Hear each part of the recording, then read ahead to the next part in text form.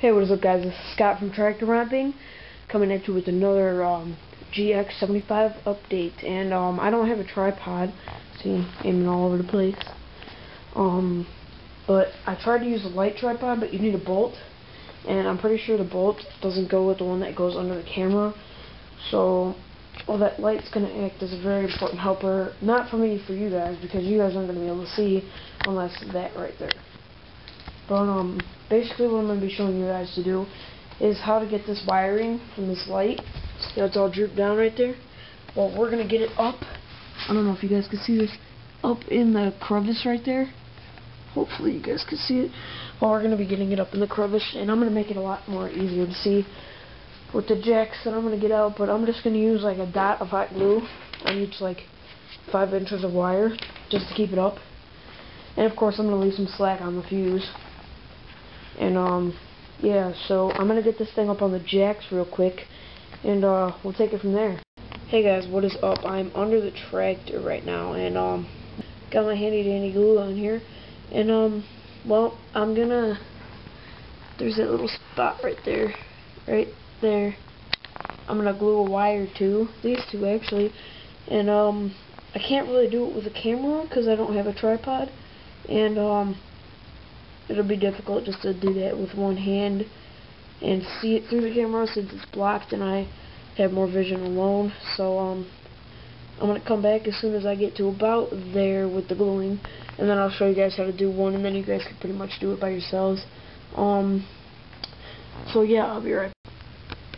Okay guys, I am back, and I got it pretty much up to there with two seams, and I'm going to try my best to do this on camera. It's probably not going to look too pretty, but alright, I'm holding the wires in the camera in one hand, got the hot glue going in another.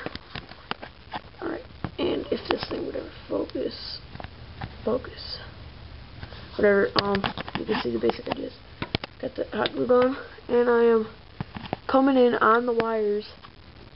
I don't know if you can see that, on the wires, and just pressing down some hot glue up in there, smush it around in there, get some in there. And I could tell I didn't have enough, so I'm going to go on the sides and just push it all around the wires so you have a pretty healthy amount. And then while it's drying, just go back to the other ones and pick off the excess. And that should hold almost instantly. It's going to be some stringies, but yeah, that should hold almost instantly. Still got a lot to go into the motor or the battery, but I'm not going to do it as often. I'm going to do it like every 5 or 6 inches, so it should be only about 5 or 6 more glue patches right here. So glue patches right here. Removing these wires shouldn't be too big of a burden. It's just a matter of coming in here with your fingernails and just scraping this crap out. But as you can see, it's kind of dirty in there, not as clean as over here, so I'm gonna have to go in there with the brushes and wipe that stuff off. So hey guys, back again. Guess what? I just finished the new wiring project, and what I'm gonna do now is show you how it looks. Alright, so we all know it starts up there, comes back, velcroed that to that, up to this hole. I sealed that hole off with hot glue just to make sure it's a seal, so that way, even though that hole goes straight to the same spot, you can see the wires. No water will be getting in there to make those wires come out. And then in the top part we have here,